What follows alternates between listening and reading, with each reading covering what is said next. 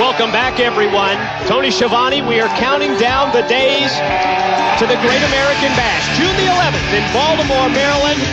So many big matchups at the Great American Bash, including father versus son when Ric Flair squares off with David Flair. Ric putting his sports entertainment career on the line. But certainly the anticipation is very high for a matchup involving this man, the Dark Angel, Vampiro, when he will go one-on-one against his former brother in pain, Sting. And I think you'll agree that Vampiro has been not only breaking down Sting physically, but certainly mentally as well. We've been covering sports entertainment for a number of years, Mike, today, but we have never seen the mind games, the depth of the mind games that Vampiro has been playing with Sting. And they are getting to Sting. And he knows this.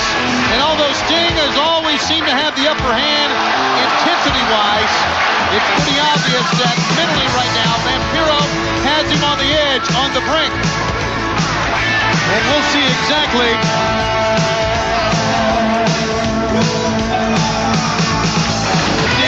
what he'll do at the Great American Bash.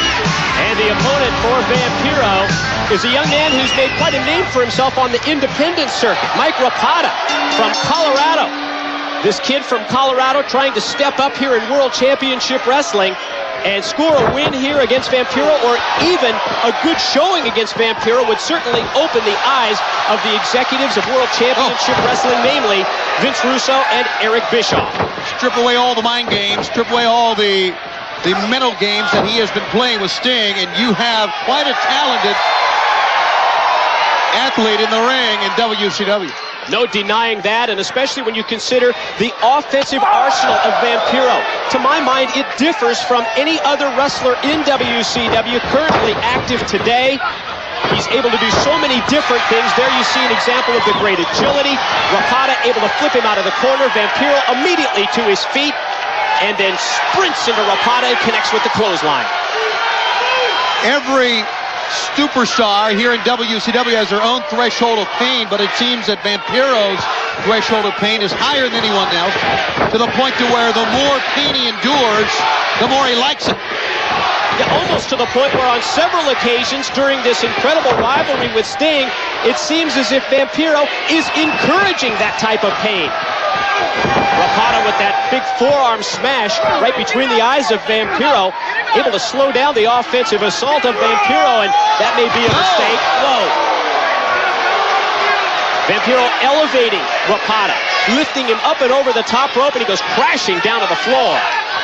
Fans started to chant, "We want Sting," and it just fired Vampiro up. Wrong thing to do, but sometimes you wonder what fires Vampiro up. Another unique move from Vampiro, not that one with the steel chair, but certainly before that, that slingshot into a back elbow that stunned Rapada, and now Vampiro appears to be in the driver's seat out on the arena floor, going to send him, shoulder first, into the steel steps. Speaking of firing Vampiro up, I guess Sting has seen enough of fire as of late, wouldn't you say, Mike? Oh, we've certainly seen that, Tony, on recent WCW broadcasts, whether it was the car of Sting that was turned into a blazing inferno. We've seen the mask of Sting as well set on fire, all leading to that big Human Torch match upcoming at the Great American Bash. Now both men back into the ring. Rapada off the ropes. Took Vampiro down to the mat with the clothesline.